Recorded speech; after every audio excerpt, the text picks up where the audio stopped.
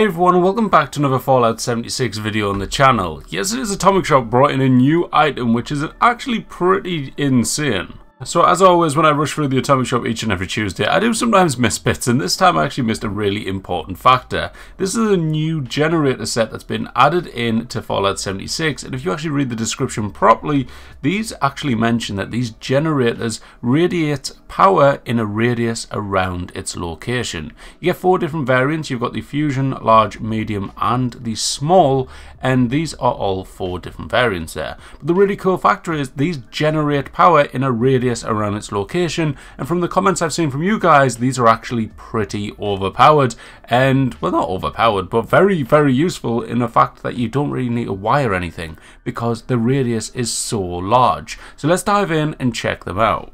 Alright, so welcome to the test of all tests. We have 12 foundations wide. This is the entire proximity of the camp radius, and to show how powerful they actually are, I've got 12, hopefully, pineapple trees or palm trees, whatever you want to call them, all lined up in the middle of each foundation. So as you can see, there you go, that's in the middle, and all the way along. What I'm going to do is, I've got a conduit basically right here, and I'm going to put down a fusion generator, wire it up, and then see how many of these light up. And that'll show us the kind of radius and the power of the fusion generator. So if we go on to generators, let's have a little browser here. We'll place that down like that, and then connect the wire like so.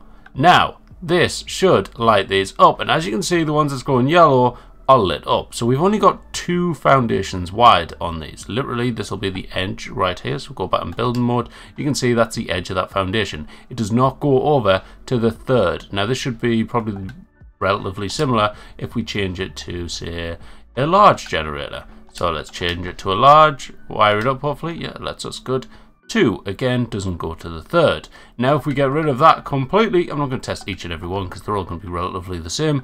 And then what I'm going to do is use the new generators. Now I don't actually know where these are stored yet. Oh, hang on. Alright, okay, so it's just at the end. So this is the utility box generator, the fusion one, right? Okay.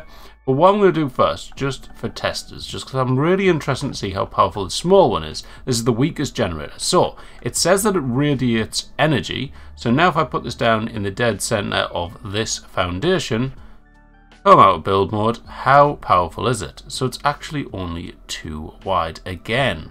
So, this is interesting, because I've been told that the fusion generator is mega powerful. So the small one isn't, but the positive is it doesn't require any wiring. So obviously when you're building a camp, you'd normally have to run wires. So let's say if this was the camp, you'd run a wire from there all the way along every, say, 2 foundations to get the power going across, because that's how much power it usually is, if I'm not mistaken. So now if we go down to this bloody thing, I don't know what to call it, we'll put this in the middle.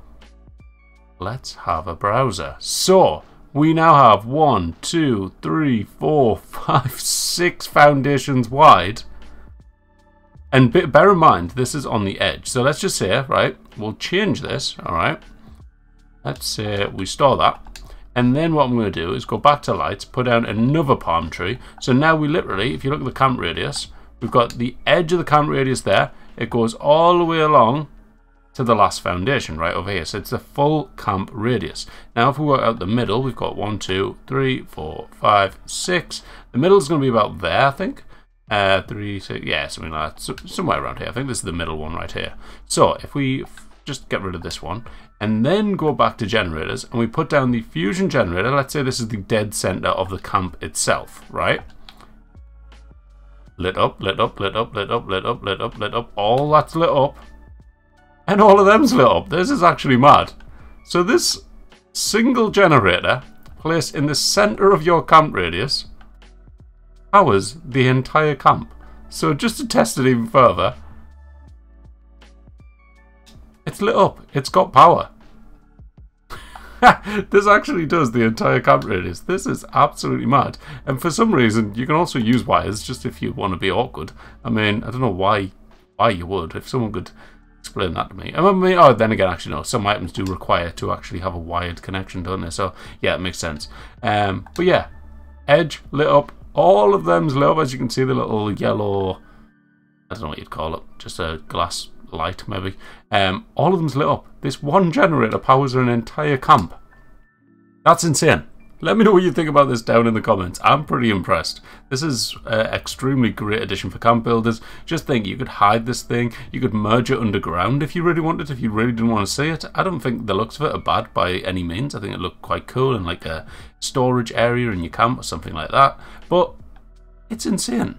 The fact that this reaches all of the way is mad. Yeah, let me know down in the comments. I hope you enjoyed this little test and experiment. And yeah, if you did, hit that like button. Make sure to subscribe, and I'll catch you in the next one. Bye bye.